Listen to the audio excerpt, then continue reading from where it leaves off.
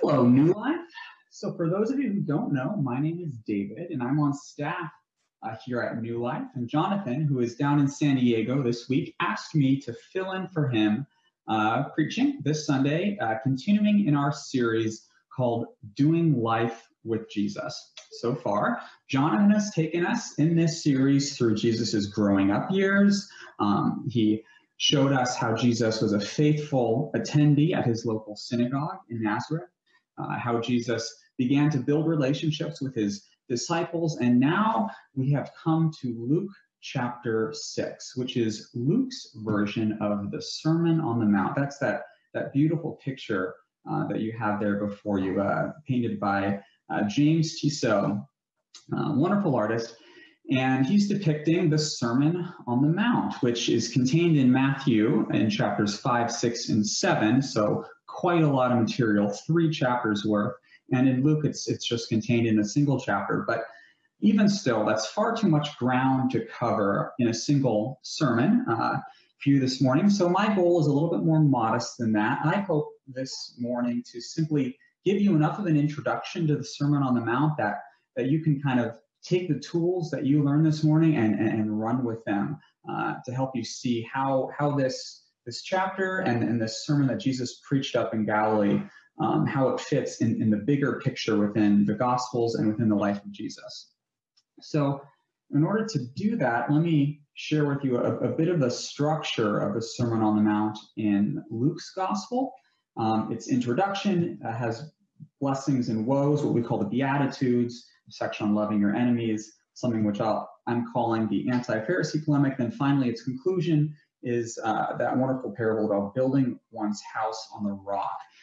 So this morning, I thought in order to give you the tools to understand the sermon in its entirety, I would be best served looking just at the introduction to the sermon, the Beatitudes, and its conclusion, that final parable. But instead of taking them in that order, I'm going to switch it around a little bit, flip the script, and look first at the conclusion, Jesus' conclusion to his Sermon on the Mount, that parable about building one's house on the rock. And then finally, we'll take a look at the introduction after that. So in order to do that, I'm going to get a little bit of help from this fancy-dancy imitation whiteboard. This is a little document camera. I'm going to focus it a little bit. There we are. This is going to help me kind of explain and walk through some of the details of the Sermon on the Mount. And I hope it works out for you. I hope it's clear, and I hope it's helpful. So a little bit of a background and an introduction to the Sermon on the Mount, which will help us build up towards this conclusion here, Jesus' conclusion, the call to build one's house on the rock. So a couple things you need to know, 2 things by way of introduction to the Sermon on the Mount. One, just setting up the context, what has happened before this point in the story. One, Jesus has become a wildly popular, can you read that? He's become a wildly popular folk hero. He spent a year in Judea gathering all of John's disciples to himself, and now he's gone on a 6-month preaching tour throughout all of Galilee, and he's just saturating the land with his message and his miracles, and the crowds are showing up en masse. So that is important for us to realize, and we'll understand a little bit more why later. And then secondly, another thing that we've got to grapple with is not only is Jesus wildly popular at this point, beginning his message, but he's also surprisingly confrontational. You guys are going to have to wrestle with my poor handwriting this morning. I hope you can cope with that. He's surprisingly confrontational. Now, have you ever asked why Jesus is so confrontational? I mean, it can rub you the wrong way sometimes, can't it? When he's calling the Pharisees a brood of vipers, and he's saying, "Woe on you, woe to you." That's pretty intense. But I'm kind of helped in my understanding of Jesus's almost aggression in certain instances of his ministry, I'm helped by a passage in Ezekiel 34, which talks about the shepherds of Israel. Now, the shepherds of Israel are those who have spiritual authority over the people of Israel. They are the religious leaders. And look how Ezekiel describes these leaders. Son of man, God says to Ezekiel, prophesy against the shepherds of Israel. Prophesy, say to them, even to the shepherds, thus says the Lord God, shepherds of Israel, who have been feeding yourselves. Should not the shepherds rather be feeding the sheep? You eat the fat, you clothe yourselves with the wool, you slaughter the fat ones, but you do not feed the sheep. Now, the shepherd's responsibility is to feed the sheep, but what are they doing instead? Well, the weak they have not strengthened, the sick you have not healed, the injured you have not bound up, the strayed you have not brought back, the lost you have not sought, and with force and with harshness you have ruled over them. So who are these shepherds that Jesus is calling out? Well, they are two groups, the Sadducees and the Pharisees. They are the villains in this story. They are the false shepherds who are not healing the sick, who are simply feeding themselves and not feeding the sheep. And Jesus's confrontation with this group is not a negative thing. It's very much a positive thing. Look down at verse 10. Behold, Jesus says, I am against the shepherds, and I will require my sheep at their hand. They're not going to be shepherds over my sheep anymore. No longer shall the shepherds feed themselves. I will rescue my sheep from their mouths, that they may no longer be food for them. So Jesus's confrontation with these two groups, the Sadducees and the Pharisees, it's a rescue mission. He's rescuing the people of Israel from their incompetent and selfish and self-serving leaders. So he's going to do that. He's going to confront each of these groups. First, he's going to confront the Sadducees, and then second, he's going to confront the Pharisees. Now, in his first year, Jesus' first year of his ministry, right after he's baptized, he spends a year in Judea, and John 2 tells us during that time, he cleanses the temple for the first time. And I'm doing this with my hands to tell you that he goes into the temple and he overturns the money changers' tables, and he makes a whip out of cords, and he whips those who would sell sheep and doves to the Jews who come in at outrageous prices, totally taking advantage of the sheep. So he does that first. And then second, after he moves his ministry from Judea in the south to Galilee in the north, he begins to target the Pharisees, another group of false shepherds taking advantage of the sheep. And he does so both through actions, make a note of that, both through his actions and also through his words. And you can remember a series of Jesus's actions through which he confronts the Pharisees. You remember how all of his activity on the Sabbath, right? How he's healing people on the Sabbath left and right. And he's breaking the rules that the Pharisees have set for what a Sabbath should look like, false rules. His disciples are plucking grain on the Sabbath, and Jesus says the Sabbath is made for man, not man for the Sabbath. We remember as well that Jesus during this time is going and he's eating with sinners, right? Sinners and tax collectors. And the Pharisees, they don't like that at all. But what does Jesus say in response to that? He says that the healthy have no need of a physician. Remember that line? The healthy have no need of a physician, but the sick do. And remember that line from Ezekiel we just read? What should the shepherds do? The shepherds should heal the sick. And Jesus says that the healthy have no need of a physician, but the sick do. And I'm here to be that physician for them. The Son of Man has come to seek and to save the lost, which just runs right up against the Pharisees' kind of modus operandi. But Jesus is also going to confront the Pharisees through his words. And that is done primarily in the Sermon on the Mount, SOTM, the Sermon on the Mount. And one of my favorite scholars on the life of Christ is a guy named Doug Bookman. This guy's really cool. He speaks at a mile a minute. I like him. Doug Bookman. And he says that the key to understanding the Sermon on the Mount, the key to understanding it is to imagine Jesus pointing. Imagine Jesus is pointing. In this case, he's pointing at the Pharisees. So take a look at how, I'm just going to do a quick overview of the Sermon on the Mount and see how each piece is really a polemic directed against the Pharisees. So take a look at this. So what does Jesus do in the Sermon on the Mount? He rejects the Pharisees. A couple things. He rejects the Pharisees. One, he's going to reject their interpretation of the law.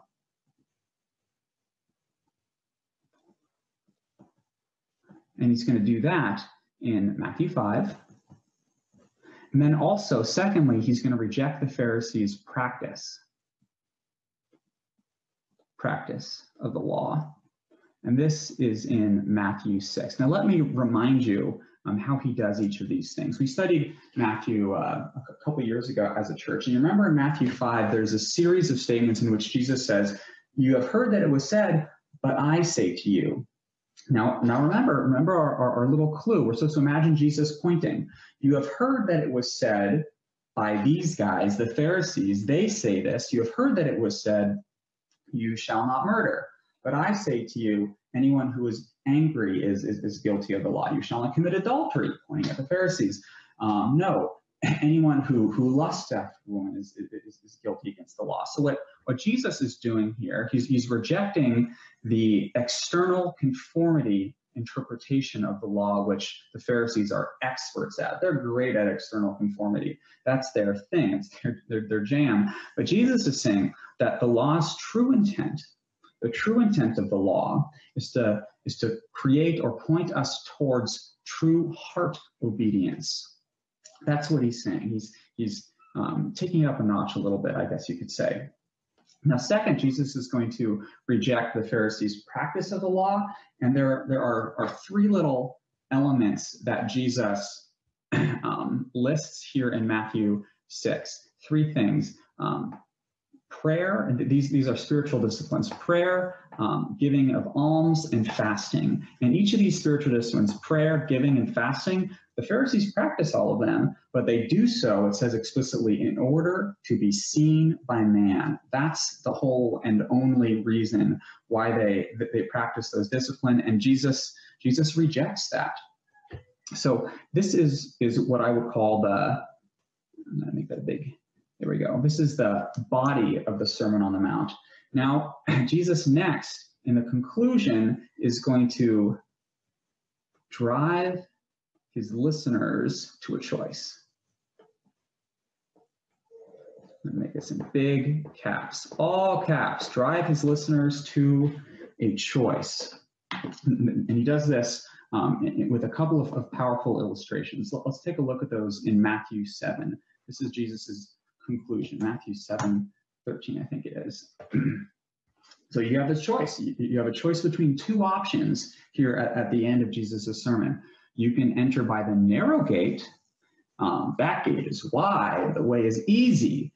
But unfortunately, it leads to destruction. Now, what he's doing, remember, we're pointing here in the Sermon on the Mount, and he's pointing at the Pharisees. You see their legalistic, self-righteous, man-centered religion. That is the wide gate. That is the easy way, and that leads to destruction. But then Jesus is saying, or you could go through the narrow way, and the narrow gate that leads to life, and that is following me and my words. So this choice, it's a choice between, yeah, you can see that almost, the broad way and the narrow way. Let me make this like I can move my face. Look at this fantastic technology we have. Between the broad way and the narrow way, it's also a choice, and now we're finally getting to the conclusion, which I promised earlier. It's a choice to build your house either on sand or what? Or you could build on the rock. And again, Jesus is pointing to the Pharisees. You want to build your house on the sand and follow their man-centered religion, go for it. But look what it's going to lead to. We're going to jump down to verse 24.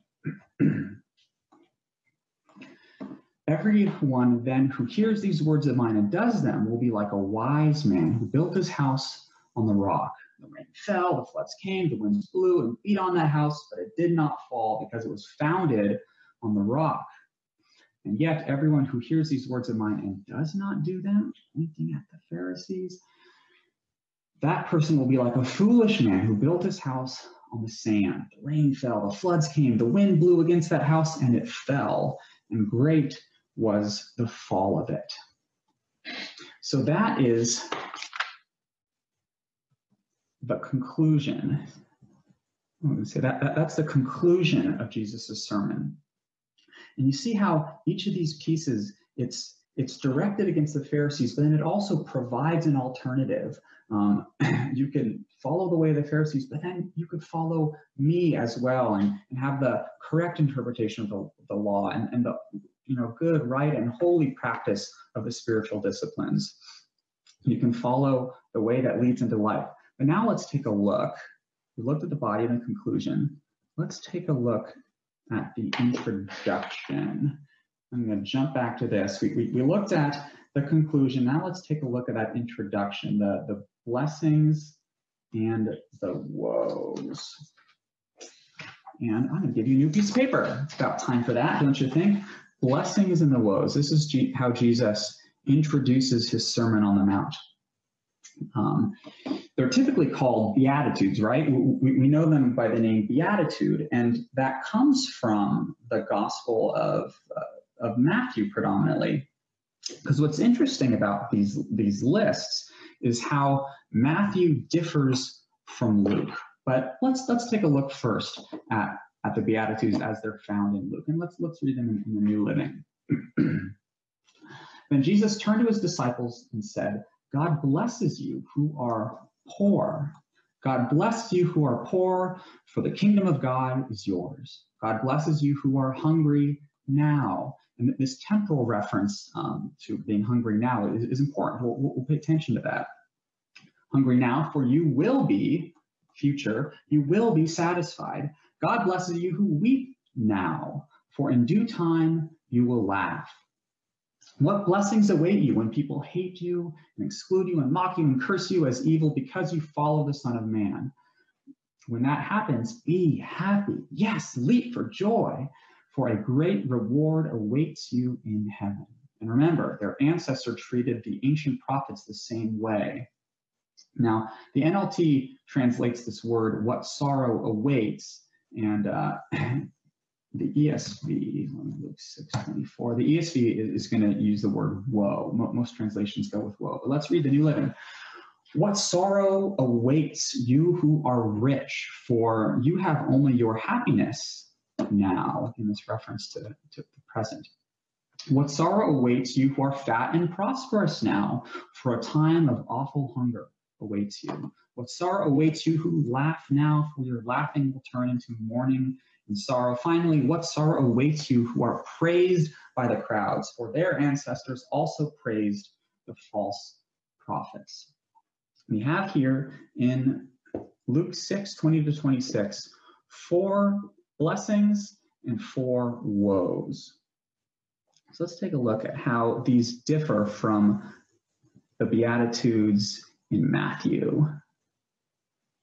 So what's interesting is a couple things. We'll make note of a couple things. First, in Luke, we have both blessings and woes. That's kind of interesting. In Matthew, we have 8 blessings or 8 beatitudes and 0 woes. And in Luke, we have 4 of each.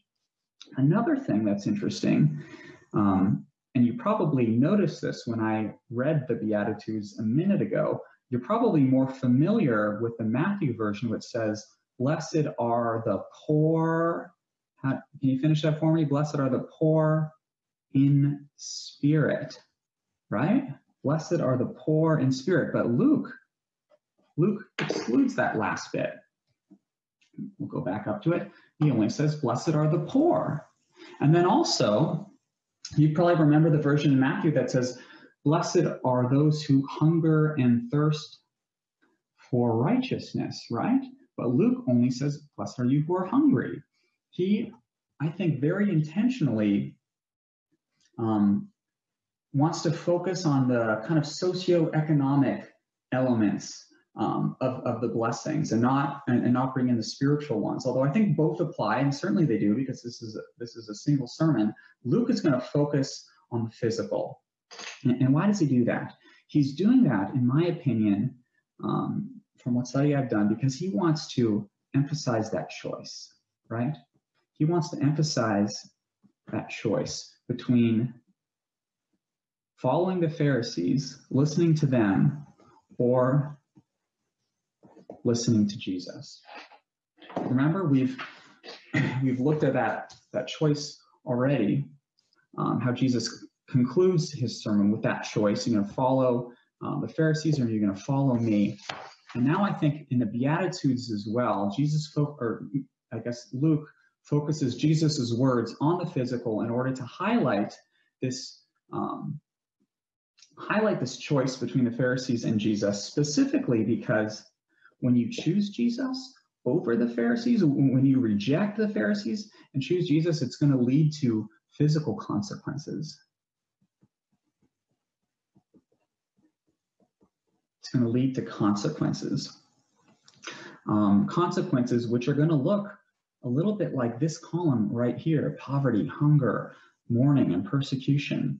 And specifically in Jesus's day, and now this column is going to look different for every generation of the church, for our generation, for the generation of the apostles, and for Jesus's day. But in Jesus's day, this looked like being put out of the synagogue.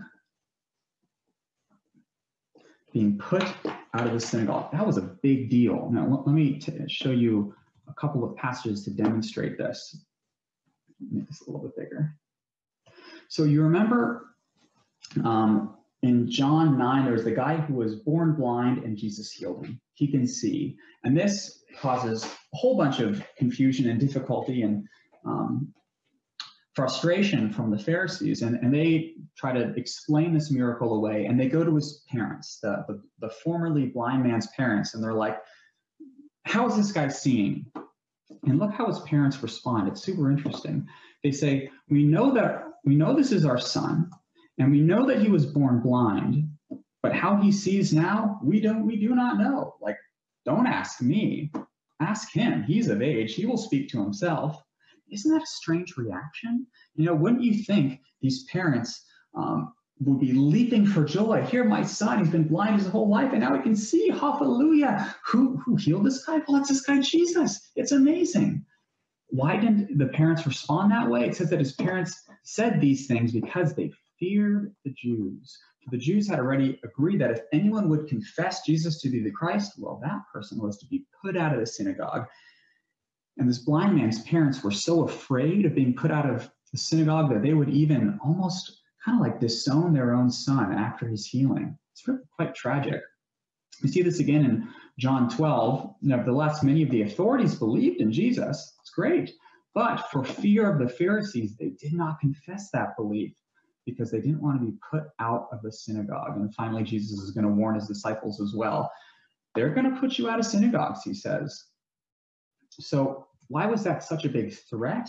Well, the synagogue was the center of all social and economic life for the Jew in the first century.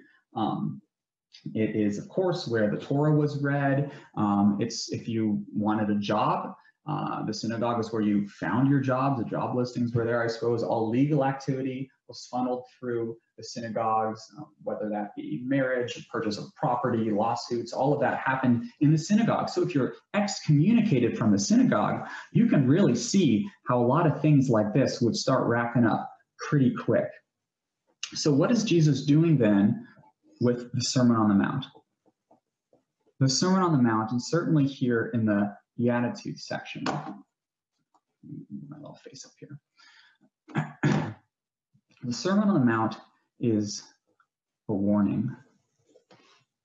Jesus is warning his followers of what faithfulness may lead to. It could lead to the things in this list. And I think that this is best illustrated through a fun little timeline. So I think you can, here we are. Look at this timeline. Here we go. So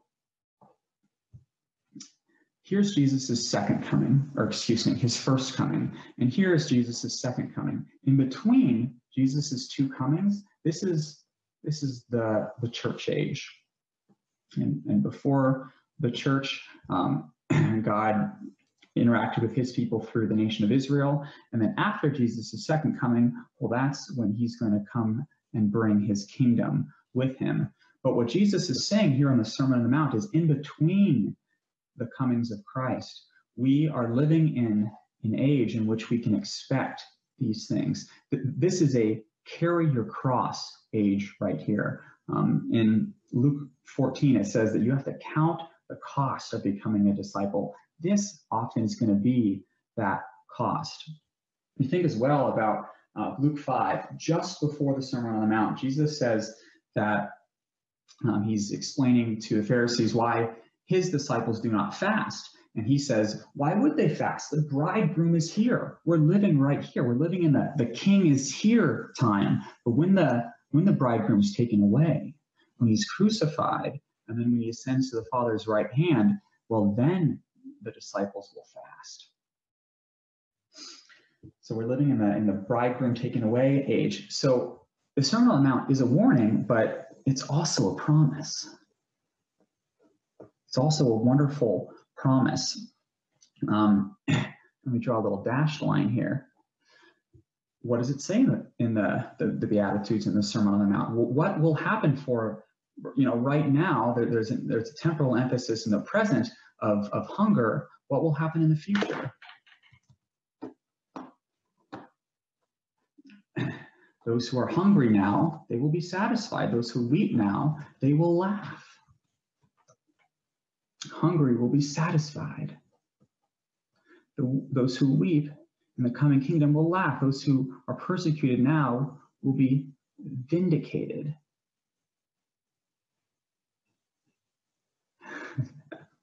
It's hard to spell when you're on camera.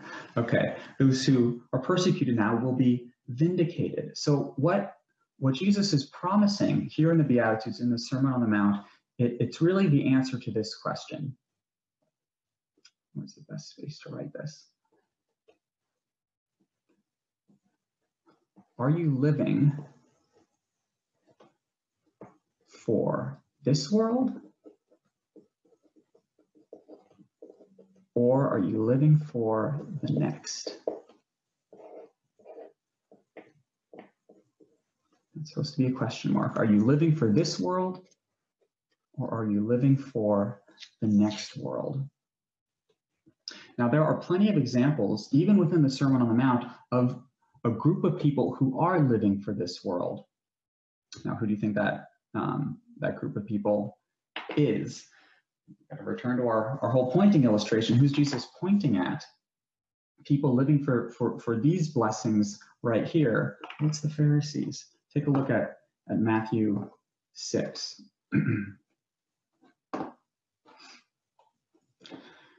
This is how the Pharisees exercise spiritual disciplines. When they give to the needy, how do they give to the needy? They sound a trumpet before them in order that they may be praised by others. And this praise, that is the only reward they're ever going to receive. It's a reward that's limited to this world. There will be no reward for them in the next. And the same thing is true in two more cases. When they pray, they desire to be seen by others so that they can receive their reward. And that's the only reward they're going to receive. Same is true in this last example. Take a look at this with fasting. How did the Pharisees fast? What's their fasting like? Well, they disfigure their faces for what purpose? That their fasting may be seen by others. That's the reward they're seeking. They're seeking a reward here in this world, the popularity, the praise, the glory that comes from man. How then do we seek to live according to the next world? How do we live for the next world? Now, there's this great quote that I came across this week, and I want to share it with you, kind of in answer to that question. It's by a guy named William Barclay. Take a look at this. What Jesus is saying is this: if you set your heart and bend your whole energies to obtain the things which the world values, that's things here in this list. If you seek to attain the things the world values, you will get them, like the Pharisees did, but that is all you will ever get. But if, on the other hand, you set your heart and bend all your energies to be utterly loyal to God and true to Christ, you will run into all kinds of trouble. See this list? This is all kinds of trouble. You may, by the world standards, look unhappy, but much of your payment is still to come, and it will be joy eternal. It will be joy eternal. For the joy that was ahead of him, Jesus endured the cross. And we're called to carry our own cross too. Now, if we're honest, honestly, for me, I look at a column like this, and there's a disconnect, I don't know if you feel this, where, this column would make a whole lot more sense maybe 60 years ago in communist China or some other place where believers are regularly arrested, they're tortured, pastors are murdered, churches are burned down. That kind of thing is happening in many places in the world today. And in those contexts, a list like this that Jesus has compiled, that makes a whole lot more sense than in kind of the comfortable Christianity that we live in today. So how would I respond to this? I would respond cautiously in a couple different ways. And firstly, I would take us to 2 Timothy 3. And this is sobering. Take a look at 2 Timothy 3:12. Indeed, Paul promises to Timothy, indeed, all who desire to live a godly life in Christ Jesus will be persecuted. Everyone who desires to live a godly life, the promise is they will be persecuted. Now, that persecution may take different forms, but the persecution is promised. So what might it look like today? Well, the gospel message that we've come to believe and which we desire to share with others, the gospel message by its nature is confrontational. In the same way that Jesus's message in his day was confrontational against the false messages of the Pharisees and the Sadducees, that was confrontational. The gospel message that we're called to share is confrontational too, especially in today's culture in which it's so pluralistic. It says that everyone is right, that no one is wrong, but the truth is that there is only one God and that there is one Savior. And if you refuse to accept his substitutionary sacrifice on your behalf, the truth is that God's revealed in his scripture, you're going to spend eternity in hell. And we are surrounded every single day with thousands of people who are headed towards that destruction. And we have the good news that there's a way of escape. Christ has died on the cross for our behalf that we may spend eternity with him, the King, in his kingdom. We have that message. And frankly, I don't know if we can possibly live a godly life in Christ Jesus our whole life through without sharing that message to those around us. So that's a sobering response to the potential dissonance we feel with this column, but I think it needs to be said. And secondly, I would say that if our Christian faith hasn't led to poverty and it hasn't led to persecution, that's great, awesome. It's time then to redouble our efforts to study apologetics, to learn how to share our faith more effectively, to put more of God's money, the resources that he has given us, to put more of that to work for God's kingdom purposes. In so doing, we learn and we practice to live more for the next world instead of for this world. All right, guys, thank you so much for joining me. Let me pray. Lord, I want to be storing up treasures in heaven and not on earth. It's so easy to just be stockpiling treasures here on this earth. Show us what it means and give us the opportunities to exchange these earthly things for heavenly. Teach us what it means to seek first your kingdom, your coming kingdom, and not our own petty kingdoms. Lord, you told us to set our minds on things that are above and not on things that are on earth. And you've given us the Spirit of God that resides inside of us, that we may be able to look above in that way.